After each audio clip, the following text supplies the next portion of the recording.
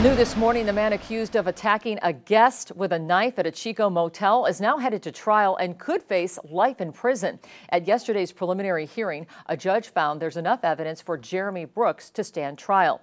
The attack led to this police standoff last August at America's Best Value Inn on Broadway. Action News Now was there as police moved in with guns drawn. DA Mike Ramsey said Brooks had knocked on a motel guest's door looking for his girlfriend.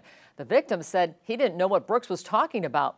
Investigators say Brooks put a gun to the man's face and slashed him with a knife. The victim ran off, and after a standoff, Brooks was taken into custody.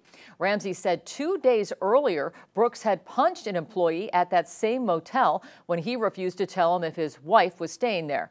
And back in 2021, the DA said Brooks broke into a home in Reading and attacked a man with a wrench, again looking for his girlfriend.